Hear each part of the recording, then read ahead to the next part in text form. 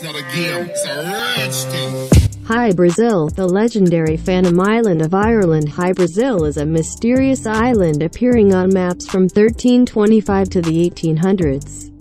In Irish myth, it was said to be clouded in mist except for one day every 7 years when it became visible but still could not be reached. Stories about the island have circulated throughout Europe for centuries, with tales that it was the promised land of saints or a paradise where an advanced civilization lived. On most maps, the island was located roughly 321 kilometers 200 miles off the west coast of Ireland in the North Atlantic Ocean. One of the most distinctive geographical features of Hy-Brasil on those maps is that it often appears as a circle with a channel or river running east to west across it. The many names of the mysterious island Hy-Brasil, also called Hy-Breasal, Hy-Brasil, Hy-Breasal, and Brazir, is derived from the name Bracile, meaning the High King of the world in Celtic history. It was noted on maps as early as 1325 by the Genoese cartographer Angelino Dulcert, where it was identified as Bracile. It later appeared in the Catalan Atlas in 1375, which placed it as two separate islands with the same name, Ilha de Bracile. In 1436, it showed up as Sola de Bracile in the Venetian map by cartographer Andrea Bianco. Attached to one of the larger islands of the group in the Atlantic, this was identified for a time with Mater Island. It would show up again in 1595 on the Ortelius map of Europe and Europa Mercator map, and occasionally show up in slightly different locations on different maps over time. Expeditions in search of Hy-Brasil. In 1480, John Jay Jr. departed from Bristol, England on a journey to find the fabled island, only to come back empty-handed after spending 2 months at sea. In 1481, two more ships, the Trinity and the George, departed from Bristol on an expedition to find Hy-Brasil with no success either. Interestingly, in 1497, Spanish diplomat Pedro de Ayala reported to the Catholic monarchs of Spain that John Cabot, the first European to visit North America since the Vikings, had discovered in the past by the men from Bristol who found Brazil.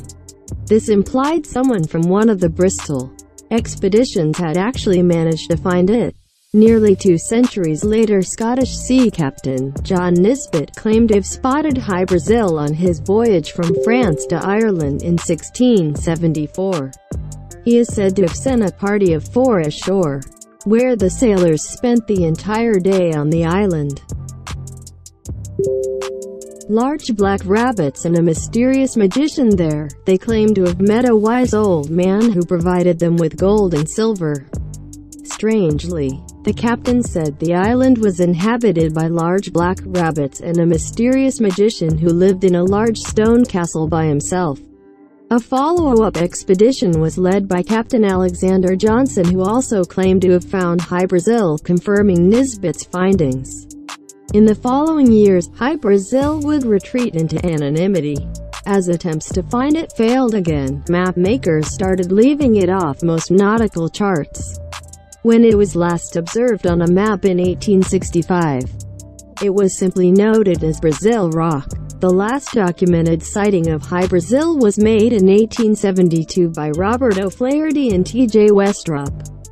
Westrop claimed to have visited the island on 3 previous occasions and was so captivated by it that he brought his family with him to see it in person. There, they all witnessed it appear out of nowhere only to see it vanish again before their very eyes. Myths and legends about Hy-Brasil. There are many myths and legends surrounding Hy-Brasil. In some of them, the island is the home of the gods of Irish lore. In others, it is inhabited by priests or monks rumored to hold ancient knowledge which allowed them to create an advanced civilization. Some think that St. Brendan's famous voyage to find the Promised Land may have been Hy-Brasil. In one famous UFO encounter, known as the Rendlesham Forest Incident, a strange craft is reported to have landed outside a U.S. military base in the UK. Sergeant Jim Peniston claims to have touched this craft and telepathically received 16 pages of binary code into his mind. He wrote down the code the next day and had it translated decades later. The code was said to list very specific coordinates of Hy-Brasil and listed the location where our ancient cartographers had it mapped. The message also listed the coordinates of several other ancient sites around the world, such as the pyramids at Giza and Nazca lines. At the very bottom of the message, coordinates of Hy-Brasil were listed again along with an origin year of 8100. Hy-Brasil is Ireland's Atlantis. While Atlantis may be the most famous lost civilization, Hy-Brasil is better documented and has more eyewitness accounts behind it. The legend could be a story that was passed down through generations from the end of the last ice age when sea levels were lower. For example, the so-called Porcupine Bank, discovered in 1862, appears to have been an island at some point in time.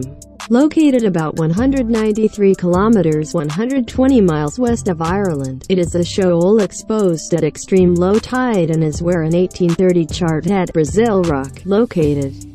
The bank's highest point is around 200 meters, 656 feet below sea level, and was sunk either due to a catastrophe or rising sea levels. Today, no such island called Hy-Brasil exists on any maps or nautical charts, and no historical documents were ever recorded to indicate what happened to it. Mainstream historians simply consider it a case of mistaken identity. Nevertheless, it is a peculiar riddle in history that is likely to be debated and discussed into the future.